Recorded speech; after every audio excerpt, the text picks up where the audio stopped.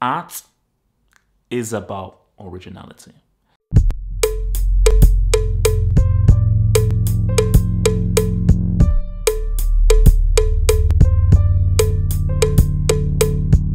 I am sick and freaking tired. I'm sick and tired of nostalgia. Nostalgia makes me sick. Nostalgia is trash. Nostalgia is, let's face it, nostalgia is, it's loserish. Let's be real. Nostalgia is loserish. And nostalgia is destroying Hollywood. As the title of the video states, there is a new world order that's going to be coming soon. And Hollywood is heading down the tubes. And what you're going to be seeing is possibly video games, video game creators of video games, and South Korea. Because it's so apt that what have been the two biggest hits of this year, massive, huge hits of this year that have made size big, Squid Game and Arcane. You know, you see, like for me, Arcane has obviously not really made that much of a big splash, but I think Arcane is one of those things of where it's going to be word of mouth, and more people will be getting used to it. And also, Arcane isn't really something that appeals to the masses. Obviously, we'll get to Squid Game, but Arcane is something where you've got to really be into the arts. It's very sci-fi as well, and also sci-fi is not really a mass appeal. But what Arcane represents is hopefully a new world order in terms of animation, so you get out pieces of crap Pixar out of there. Because in Arcane, because I think I was watching the Game Awards, bro. If I think for T-shirt, the guys who do Arcane, if these guys get their hands on Warhammer 40k, because I just saw like the Warhammer 40k trailer for the new game, bro. Those Ultramarines, probably one of the best designs I've ever seen in my life. If they get their hands on that, it's freaking money. But talking about Squid Game, I don't think there's, because I was thinking about this before I did this video, so let me just try and get this right. I don't think there's been anything that has made as much of an impact that Squid Game has. And I think the last time anything made this game that Squid Game has, I think was probably The Matrix. See, Avatar was more of like, okay, it's the 3D thing, but it's also just an impact of everyone's talking about it. It's on everyone's lips. It's The Matrix. Because everybody was talking about bullet time, and everybody was doing this and so forth. Everybody was talking about bullet time. So I'm gonna get to Matrix. Was Matrix, but what are the two things that both these things share of Squid Game and Arcane? Originality. Squid Game is a totally new, amazing, fresh idea, and it's so fresh that it's made an impact because you're like, oh my gosh, this has nothing to do with nostalgia. It's not relying on something from before. It is completely new, and it took the world by storm, and it's still taking the world by storm. Arcane. Now, I've not played the game League of Legends, but from what I've known is, it's a bit of the story there, but they've expanded it so much. But you know what the beauty about League of Legends is? I've never played the game. So, about Arcane, I've never played League of Legends. You can watch Arcane with zero knowledge of the video game because they don't make the game saying, oh, you know this, you know this. So if you've played the game, yeah, guys will know it, but it doesn't play inside baseball so much. So for someone like me who has not played the game at all, bro, I can watch Arcane and fully enjoy it for a story in and of itself, which is what makes it so amazing. Which brings us to Star Wars, Ghostbusters Afterlife, and The Matrix Resurrections. I watched that piece of trash, The Matrix Resurrections clip that came out. And I would have smashed my TV when you saw Neo walk through to meet... He's called Morpheus, but they're just, you know, like the guy is playing the buy one, get it free, the budget, freaking $1, £1 store Morpheus. I'm calling him Morpheus. So when Neo is with the box character and goes to meet Morpheus, and then you see images of Morpheus from the first Matrix, I was like... Because I heard audible, I said, what? I thought it was a parody. When you walk through and they're showing images of before, I was like, oh, wait, what is this? And I think, what is this? And Morpheus actually opened his mouth and said a little bit of nostalgia. He actually said the word nostalgia.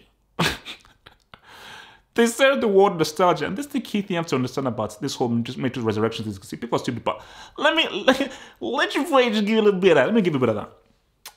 The Matrix is a combination of two people, Lana Wachowski and Lily Wachowski. Lana Wachowski went to Lily. So Lana Wachowski made this film out of grief because of, you know, her parents died and so forth. I wanted just to make this to cope with the grief. Not because he had a new idea. I wanted to cope with the grief, which is all fair and good. So Lana Wachowski goes to Lily Wachowski and says, yo, I have this idea of us to do like a retread and a reimagining of the first Matrix film and go back on the previous films, you know, and a bit of a nostalgic trip. And Lily Wachowski said, cool, I'll support you, but that's stupid. It's stupid for us to go back. I don't want to go back. I'd rather go forward, but I don't want to go back. So it gives you in mind that one of the siblings who helped brought the Matrix thinks this was a bad idea. Lana Wachowski, you're only 50% of this. And we don't even know what the 50% was. Bro, maybe Lady Wachowski came up with bullet time and maybe fought for Lawrence Fishburne and so forth. But the larger idea I'm saying is that Hollywood it's coming to the end. The end of Hollywood is nigh because Hollywood is running out of ideas. Because what they're doing is leaning on nostalgia and comic books. That's why they are rinsing and they're sucking it dry. They're sucking the orders of the cash cow that is comic books. Because I thought that the whole comic book thing was going to go down, but it's still surviving. And they're going to suck that thing dry. So you're having multiverse, new verse, this verse, getting complete... Bro, Eternals. What? Whose bright idea was it to make a bloody thing about Eternals? That thing was trash. I mean, no, I don't want to be harsh and so forth. Our film was bad. I'm sorry.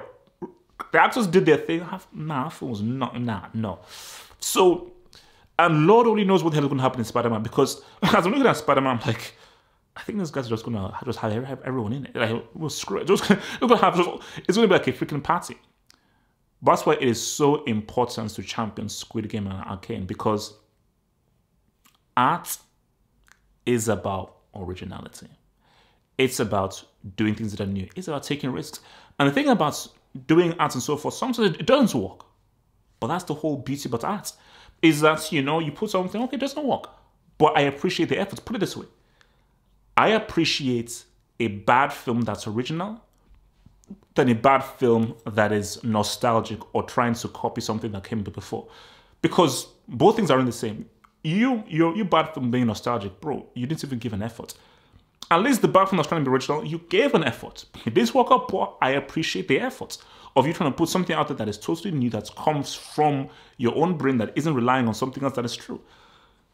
I don't want to feel nostalgic about The Matrix. I have the trilogy right here with me, and I watch it constantly. So why do I need to see a new film to remind me of a film that I already own, and a film that I think I probably watched? I'm going to watch it again for the next few days, and I think I watched it like a few months ago. So I don't need to be reminded of it. So same thing I'm hearing with Ghostbusters Afterlife. That's why I didn't bother to watch Afterlife, because I dislike the trailer. And the moment that I heard in the reviews that they're using stuff from the old film, I was like, I'm not wasting my money on that. You know, because again, look, I don't have time to now spend money to watch something that I already own. Bro, I already own Ghostbusters 1. I already have Ghostbusters. I watched Ghostbusters 1 and Ghostbusters 2. I watched them recently this year, part 1 and part 2. So why do I need to watch a new film that's now reminding me about something I just watched like a few months ago? It's utterly stupid. It is moronic what these guys are doing, but they're doing it because it's safe. But what Squid Game showed, I told you, I love the success of Squid Game, because this was South Korea been doing this from freaking Old Boy, freaking check out this film called The Chaser and so forth. And now this South Korea has always been about Parasite. Something is happening. Parasite's winning the Oscar, the first foreign film to win an Oscar. Now looking at that Squid Game, South Korea are now going to be the new artistic hotbed. Now the thing is that a lot of guys have moved to TV. Hence why some of the best stuff you see from Hollywood is TV. But when it comes to movies, bro, I think South Korea is it. South Korea is it. Bro, Cowboy Bebop. It got cancelled. That's dumbass thing got cancelled. And do you know why it was so dumb? Again, no offense to the guys, because I know the people gave their effort. That moron who was the creator, whose wise idea was it for you to carbon copy an anime? How do you make a carbon copy of an anime? Do you know how mad an anime is? Do you know how dynamic a 2D animation is? 2D animation can't be translated as a carbon copy to live action. You have to adapt. But this guy didn't adapt it. He made a carbon copy thing. New fans were like, what the bloody hell is this? People who didn't see the anime were like, what the hell is this? Fans of the anime were like, bro, this is some kind of weird hybrid that simply doesn't work in live action and sort of butchers the anime. So therefore, you alienate new people and the fans are already there. And it deservedly got, and it 100% they deserve to get to be panned. Because you look at a cowboy bebop that's just trying to copy something original that came before. And look at Squid Game, where, bro, I've never seen anything like Squid Game. People say, oh, it's a bit like Battle Royale. Hunger Games actually stole from Battle Royale, but I've never seen anything like Squid Game. Just how it's connected to us as humans and humanity and so forth. I've never seen anything like Squid Game. And that is what art's supposed to be about. Something new, something fresh that affects us on an emotional level, man. And I'm saying real to you, man. If it's me, I give the keys to South Korea. Give the keys to South Korea because based off of what's from Old Boy to The Chaser to is it Train to Busan? No, Snowpiercer. The thing with where they're on the freaking train and it's like poor and rich and poor, freaking Parasites, and now with Squid Game, bro, South Korea, those dudes, and now with Arcane, I'm not saying that, bro, drop that bum ass Pixar piece of trash stuff, man. Animation can be real, can be edgy, can actually be adult. It doesn't have to be the same stupid, idiotic crap, emotional nonsense that those I don't even want to lose those, man. New Age, man, guys, tell me what you think, man. What's gonna happen, bro? I did it just to put that out there.